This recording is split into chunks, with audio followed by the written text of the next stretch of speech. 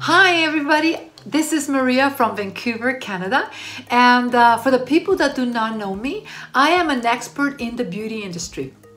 I'm an esthetician, beauty therapist, I'm an examiner, author, and so I have a lot of knowledge to share with you. For the people that have been following me, thank you so much, because without you and your love and your comments and your support, I would not be here. So I want to thank you. I have 170 subscribers. I am so pumped up. I am so excited, and my next plateau is 300, and when I get there I have a gift for you. My tutorial today, it's about the neck, firming the neck, rejuvenation, firming up and slimming down the jawline.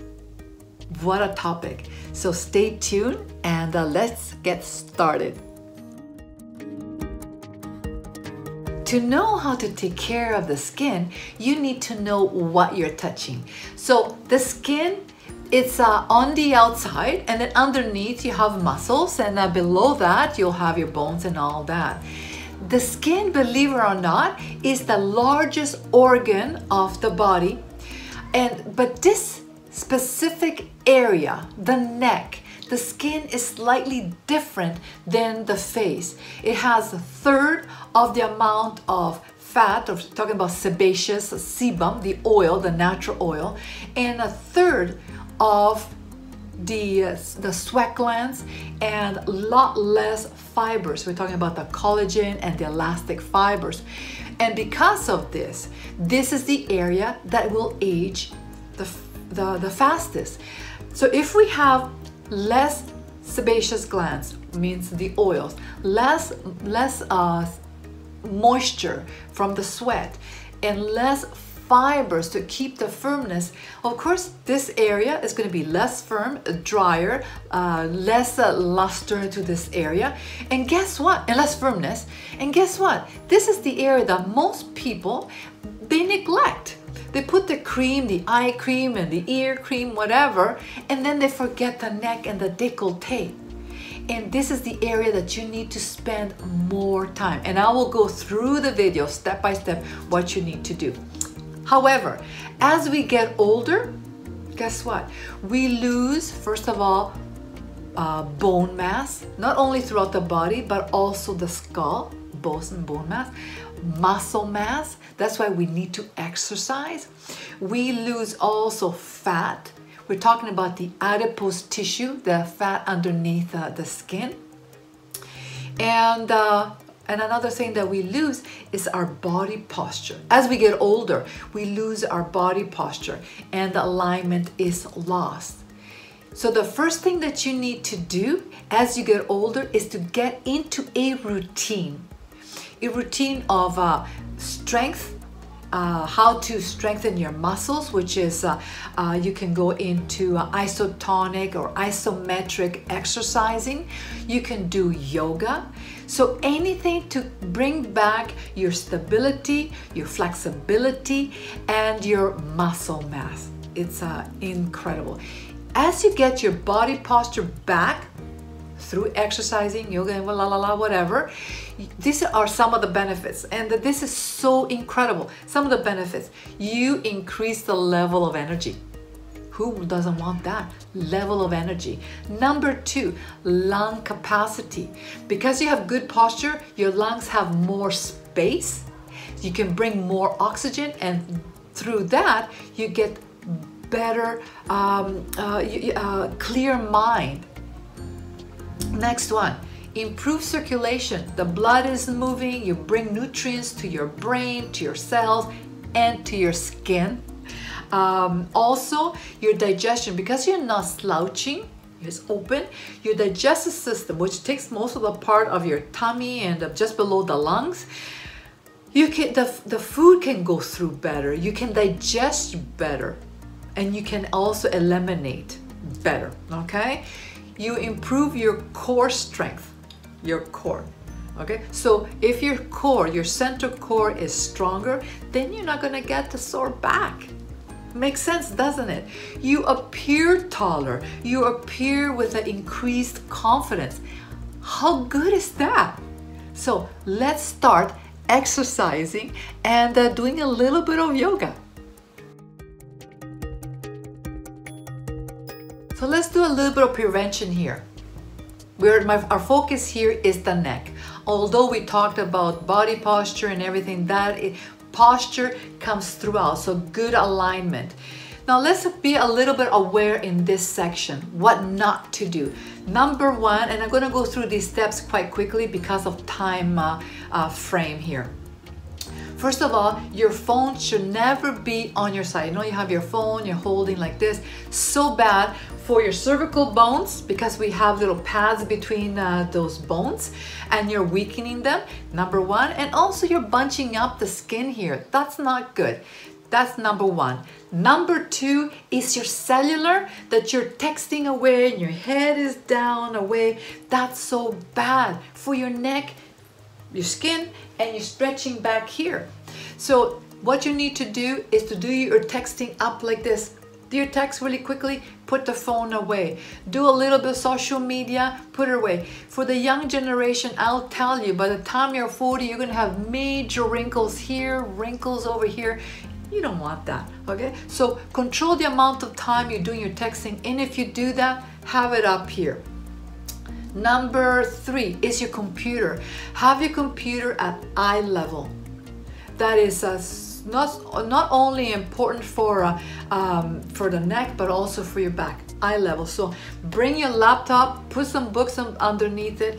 Do not do your work on your lap. I know it's called laptop, but do not do your work on your lap because your neck is down. For students or people that read a lot, put your book or your textbook on a, what's it called? On a stand, okay? And you put it there and you read on a stand. If you read in bed, which I don't think is a good idea, there is little things that you can put up so your book is up, straight up, eye level, that you don't look down. Because guess what? Especially people in universities, they have this hump back here. And that hump is because their head is always down. So become aware of that and get yourself a good stand. Rough handling. I know there's a lot of people that they will say put your cream upwards, they put your cream downwards towards the wrinkle. I will show you a few steps on how I do it. So rough handling, be very careful. Perfumes. Do not put your perfume on your neck because perfume has alcohol, has some essential oils, bergamot, on. And then when you go into the sun, especially if you go in the sun, the skin becomes photosensitive and you'll get discoloration, dark discoloration on the neck. So put some perfume here, a dab here, and maybe a dab back here, and that's it. That is the best way.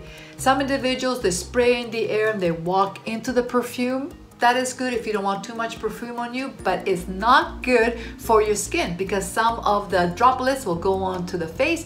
You go into the sun and again, you get different little spots on your face. No. Bad posture, you already know about that. Bad posture, again, go forward. That's not good for the neck. We already talked about bad posture. Poor diet, no food into the body, and I'll give you some pointers afterwards. Then you'll have not good blood, and in turn your skin is not nourished properly, and the neck also will not get nutrients. Not enough water.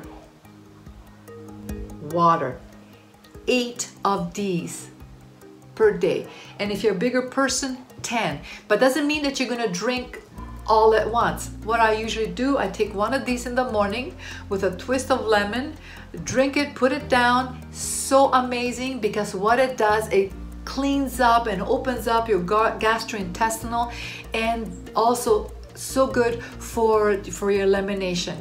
And then throughout the day, the skin is the largest organ, but it's the last one to get all the water. The water. If you drink only one, guess what? Who gets the water?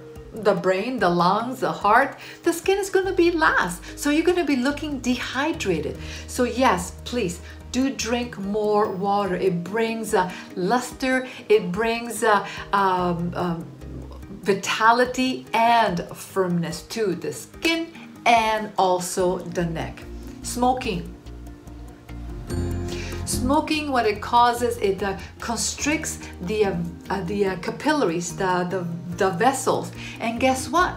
If the blood does not move, the skin does not get the nutrients. So it inhibits proper flow of the blood.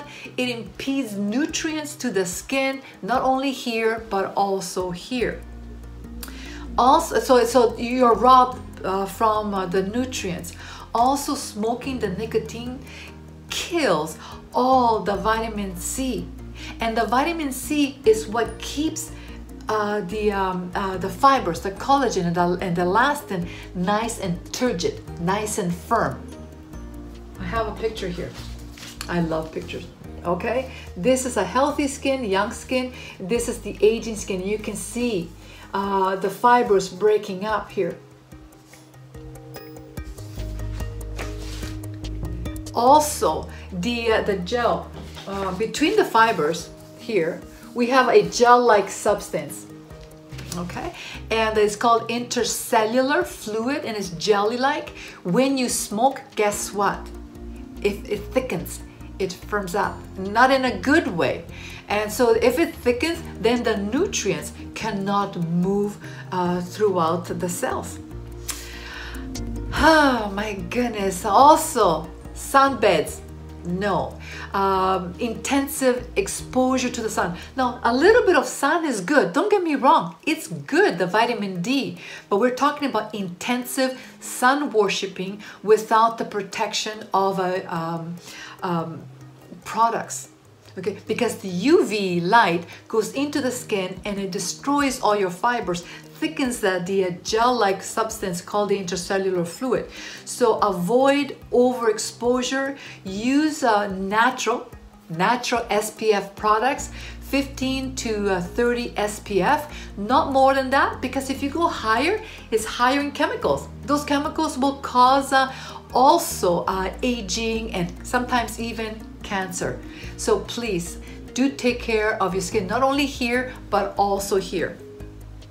So now we're going to go into, because up to now we said no nos, so now we're going to talk about steps of what to do.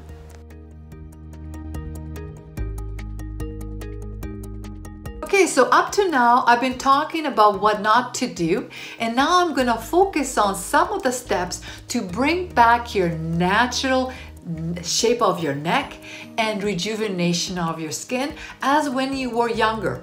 Okay, so step number 1, increase your intake of antioxidants in a natural state, not in a pill form like vitamin A and vitamin E, unless it is in the NRF2 activator that will naturally will help the body to stimulate its own antioxidants. So you're making antioxidants, you're not taking antioxidants.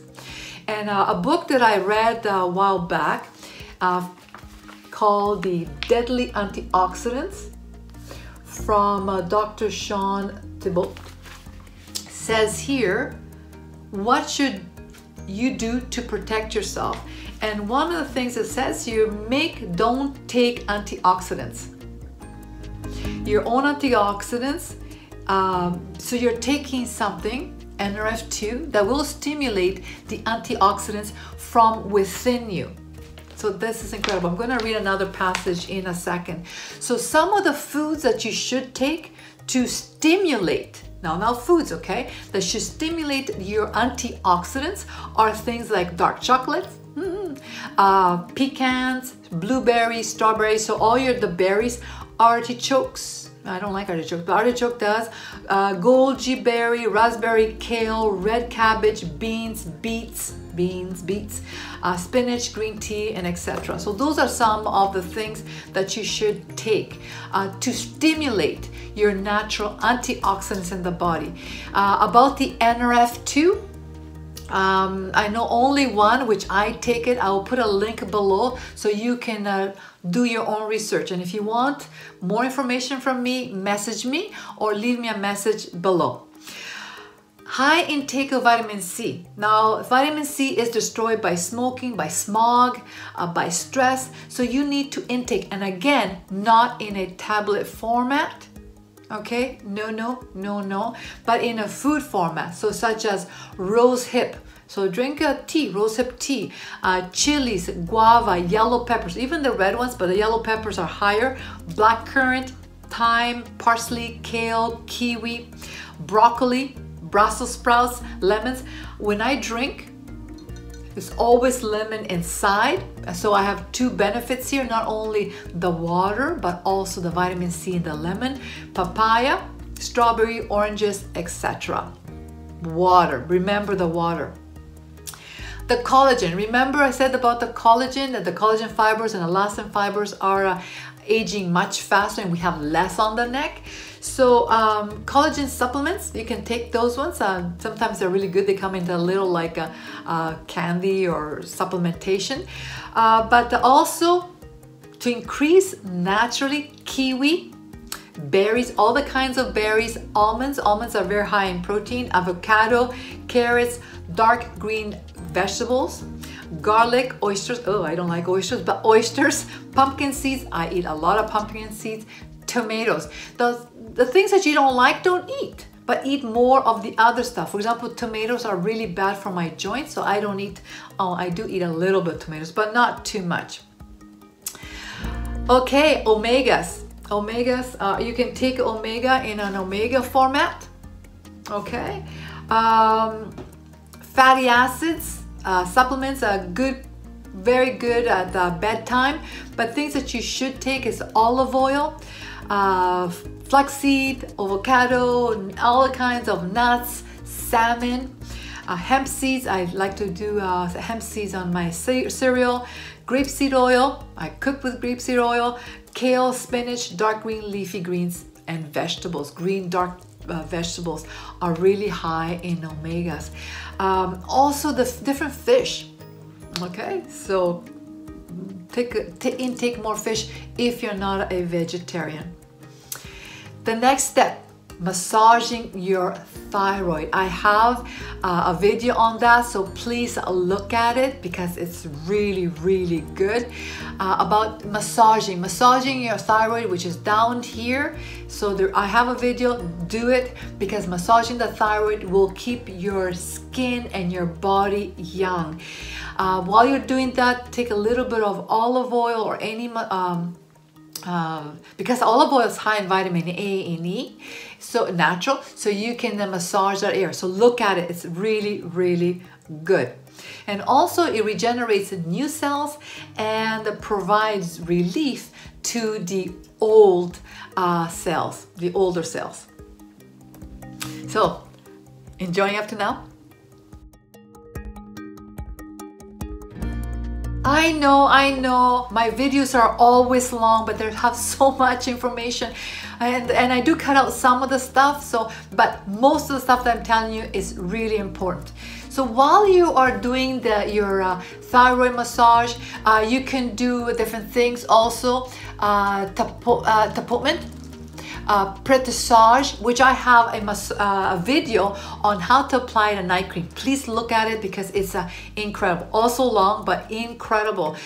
A lymph drainage also, and to go to the lymph nodes, and I have a video on that.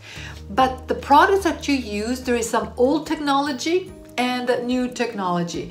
The old technology, things like a retinol, peptides, vitamin C, glycolic creams, hyaluronic, those are all good stuff, but it's all like old technology. The new technology is the NRF2 creams. And if you want a link, I have a link below. Do your research, NRF2. And basically, I do have mine, what I use. I use True Science. They have their little products. There's a cream and the lotion, which I mix them together and I apply on the neck, and I do my tapotement, my pressage, whatever, my lymph drainage on the neck. NRF2 is the new technology. But we're also dealing with the muscles. And this is the last point that I want to mention. The isometric exercise of your neck muscles. But you don't want to do only your neck. You want to do the sides, the back, and all throughout the décolleté. So let's take a look.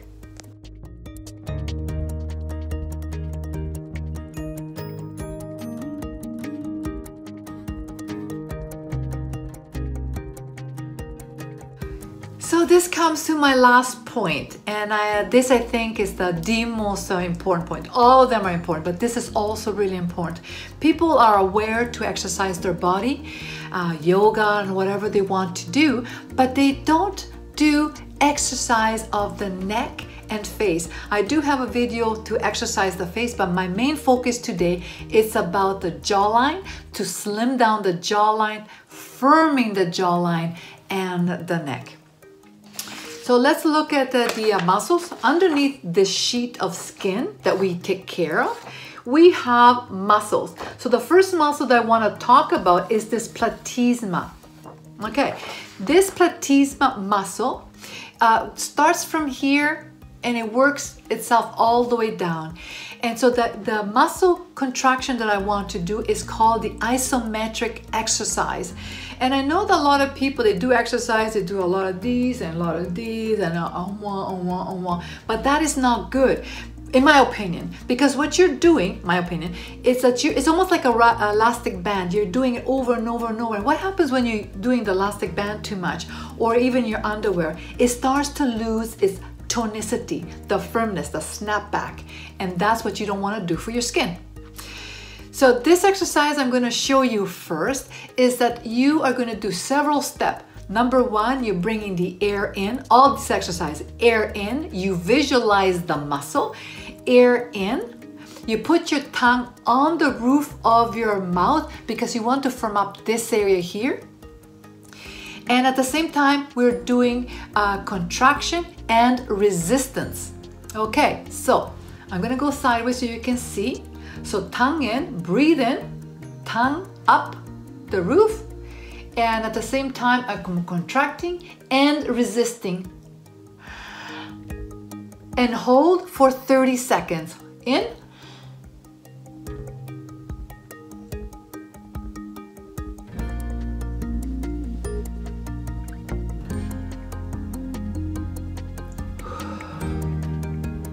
Very important that you hold it for 30 seconds, and I do it a couple of times.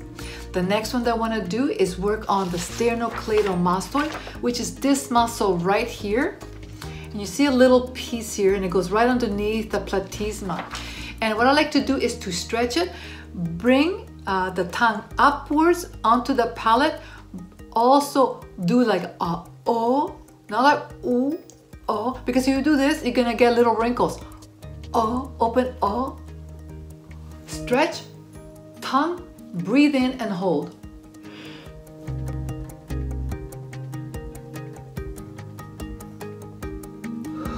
And release. On the other side, tongue, hold, oh.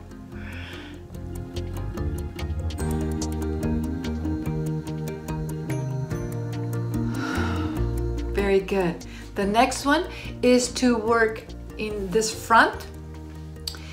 Push your hands backwards and your head forward. And by doing this exercise, you're working all here, all the obliques, okay? And also the platysma. Tongue in. Oh.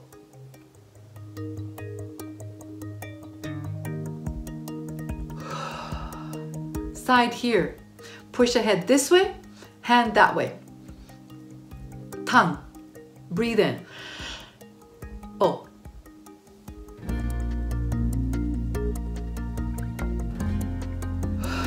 The other side, head that way, hand this way. Oh. Tongue up, breathe in.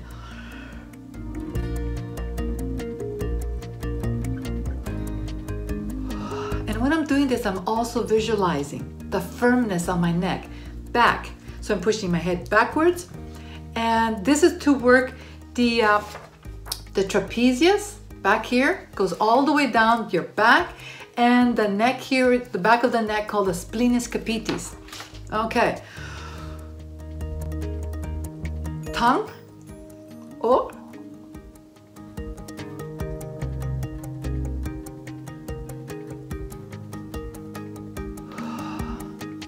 You can do this exercise while you're watching TV. Okay, or let's say you want to take a break during the day. It takes only about 4 or 5 minutes to do all this. It's incredible. These are called isometric exercise. So you're basically tensing up and putting tension. Like even doing this exercise is very good for your chest area. Now we're not talking about the chest, but let's put it in there. Okay, but let me give you some quick fixes. And basically, you can do Botox. I will do a face exercise in the very near future. So you don't have to do Botox. But if you decide, you know what, I don't want to do all this, it's too much work, that's fine. So you can do Botox, which they will freeze the muscle. Is that good to put toxins? Well, I'm not going to say yay or nay, but for me, I will not do it. Injectables like hyaluronic acid, there's one called the Profilo, that they inject hyaluronic into the skin. Collagen injection, so if you have this labial fold, I mean problem here, but there's exercise for that. But they have collagen injection for that, no problem. Okay, the marionette, so they can put a collagen injection in there. That is done all by doctors. IPL, estheticians can do it. Laser, radio frequency, thread lift injection, which again is done by a doctor. They inject things again into the skin to firm it up. Sutures, which are again surgery, but they lift inside without cutting the skin. And also cutting and lifting skin surgery. So basically they cut up the skin and they pin it up and then they sew you up. That is basically giving the control to somebody else. Why don't I take the control and doing the natural way? Between 6 to 8 weeks, you're going to start seeing results. Your body, you're taking control of your body and your well-being. And yeah, it will take some commitment, of course, but you can do it while you're watching TV, while you're reading the book. Taking control of your life, it will give you confidence, composure, sureness, and poise. Isn't that great? So it is up to you. And you know what? I love doing these videos. Give me thumbs up. Share this with others. Remember to press the little bell so when I'm on, you're there with me. And this is Maria from Vancouver, Canada, and I will talk with you soon.